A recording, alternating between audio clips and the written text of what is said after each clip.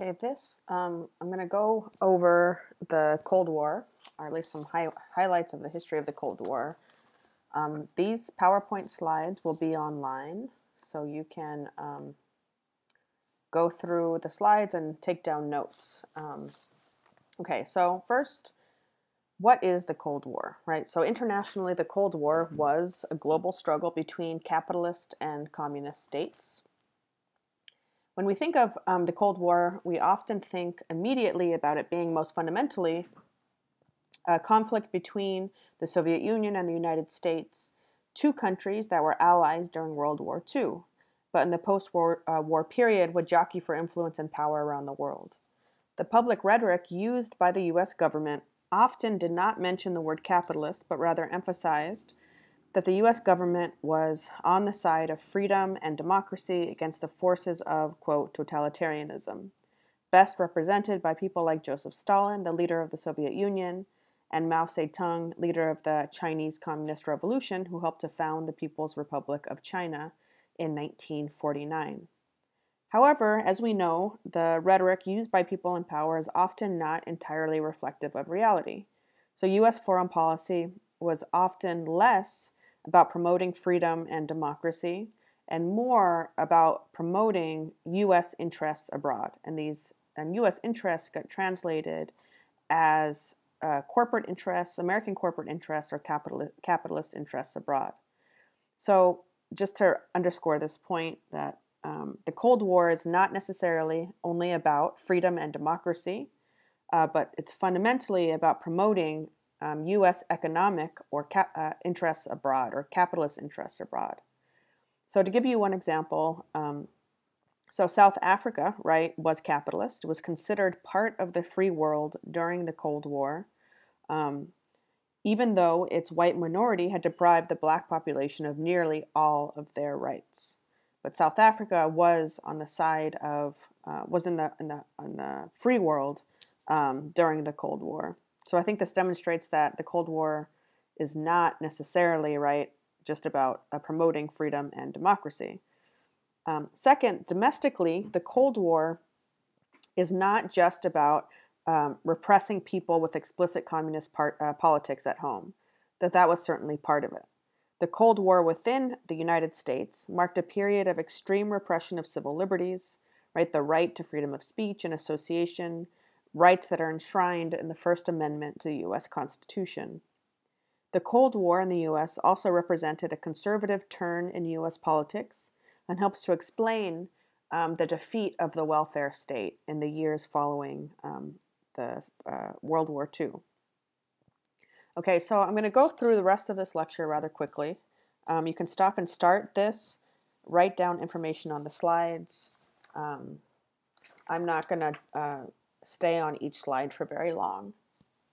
So in 1947, with the Truman Doctrine, the U.S. committed itself to preventing Soviet expansion around the world. There were two ways, right, that the U.S. sought to enact an anti-communist politics around the world. First, military aid and direct military intervention. Second, through economic aid to prevent poverty.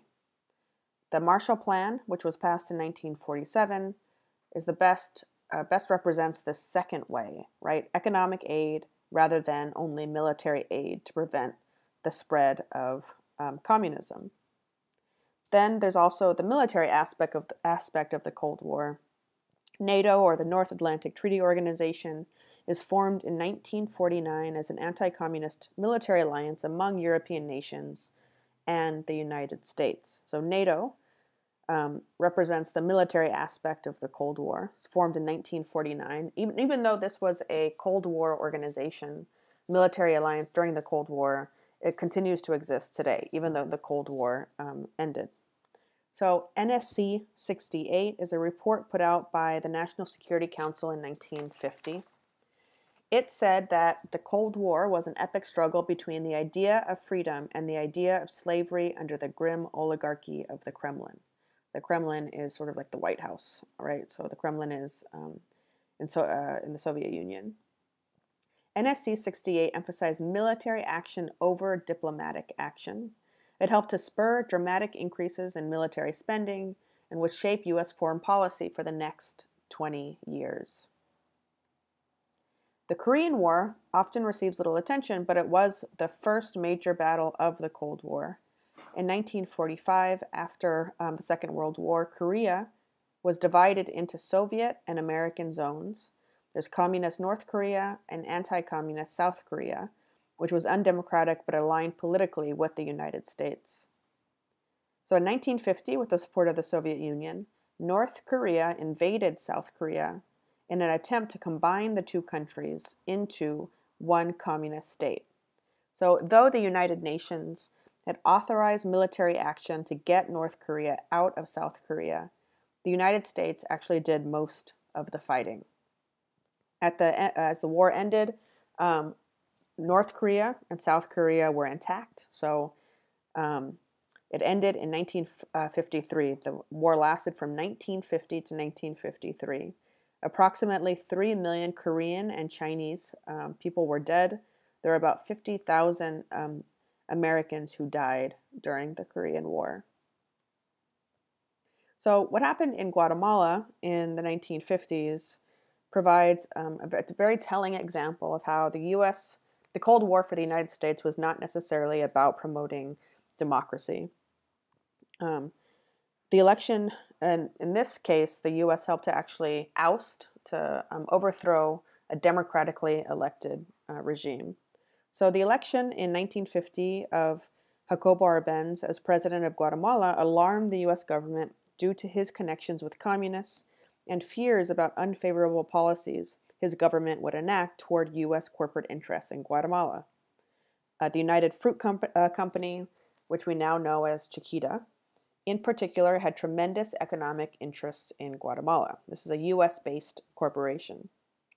In fact, by the mid-1940s, Guatemalan banana plantations accounted for more than 1/4 of all of United Fruit's production in Latin America.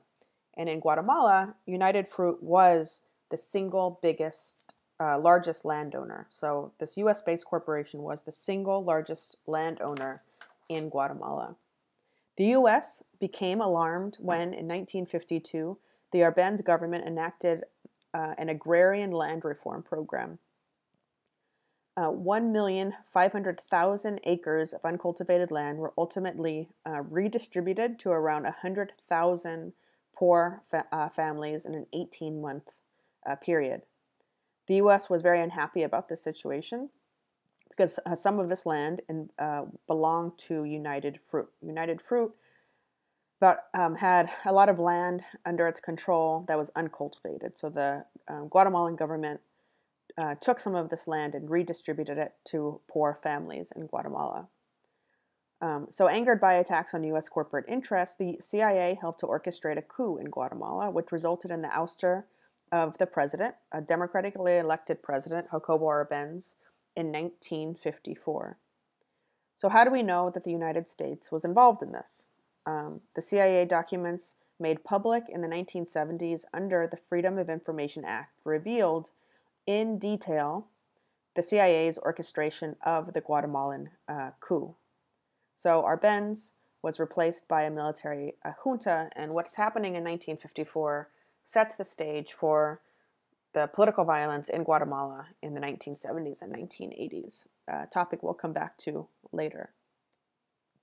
So within U.S. borders, the Cold War resulted in the repression of communists and other leftists. It also produced a chilling effect on U.S. political culture, which helped to produce a culture of political uniformity and a fear of dissent. So all aspects of life would be affected. The labor movement would expel communists in the late 1940s and throughout the 1950s, moving the labor movement to the right politically. People were fired from their jobs on suspicion that they were communists. The movies changed, so the Cold War affected popular culture. Gays and lesbians were targeted as security risks.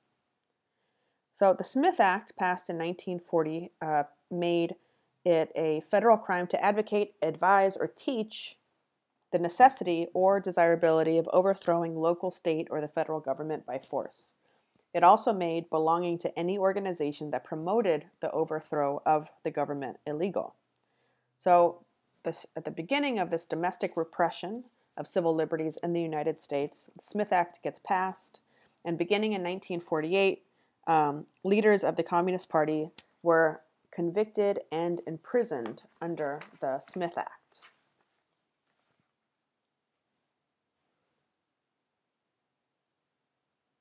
Okay, so in let's see what else. I'm going to skip over some stuff here in my notes.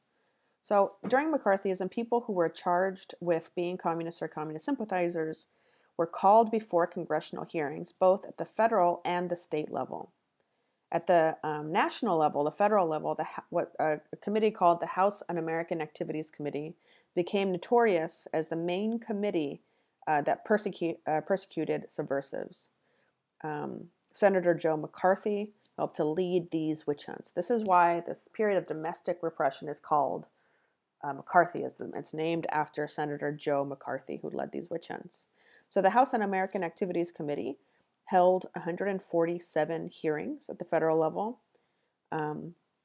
Even before congressional hearings determined whether or not people were actually members of the Communist Party, either current or former members of the Communist Party, their employers blacklisted or fired them. So understanding that this period of McCarthyism, to understand this, you have to know something about the blacklist. So being on the blacklist meant that you were prohibited from working in the industry or job that you once had worked in. So it often didn't matter if it was ever proven that you had been a communist. The accusation was enough to place you on the blacklist. So thousands of people, even people who are not called, who don't testify ultimately before the House Un-American Activities Committee, are accused of being communists, and they end up on a blacklist, and they can't work these jobs anymore.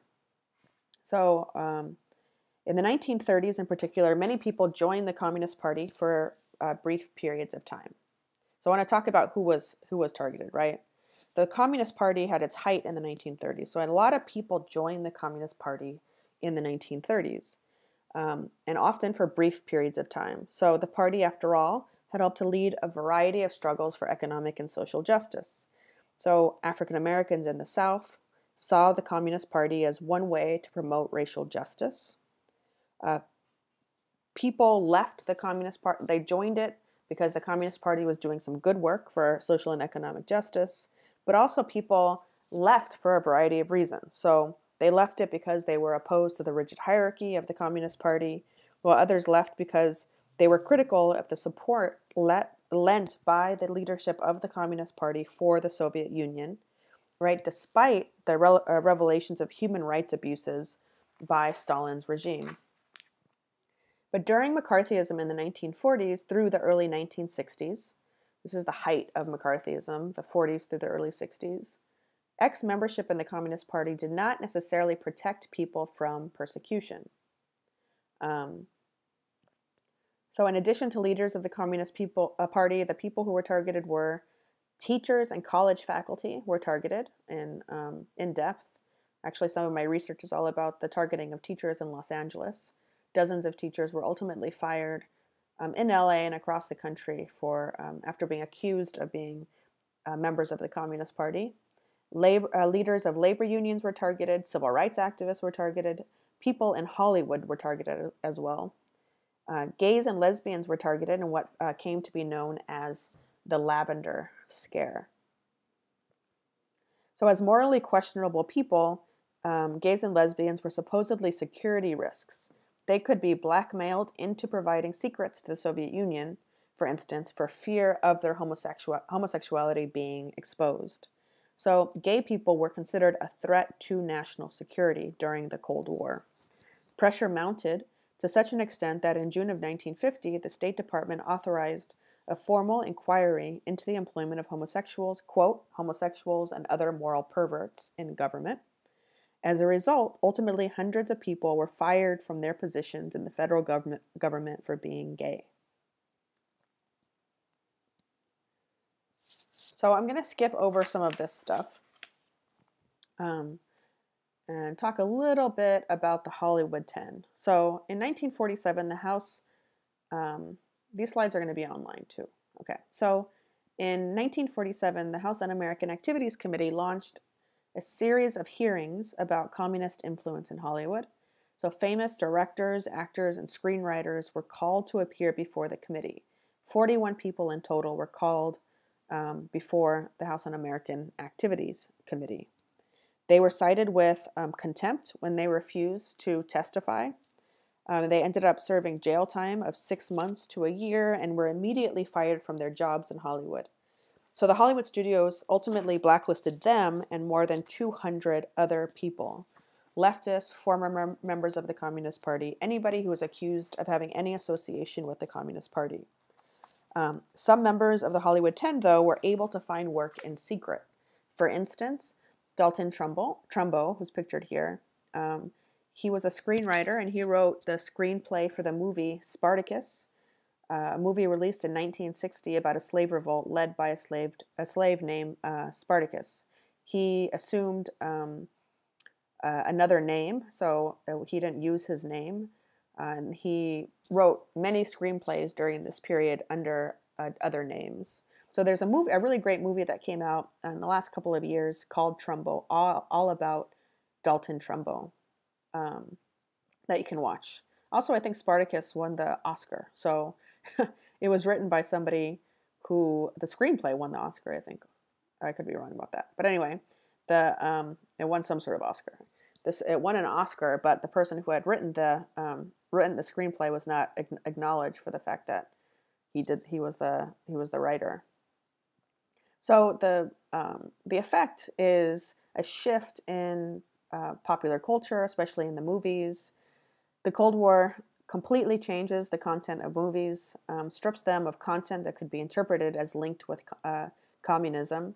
So the new political messages are now running through movies that are not about worker struggles. They're not about anti-racism.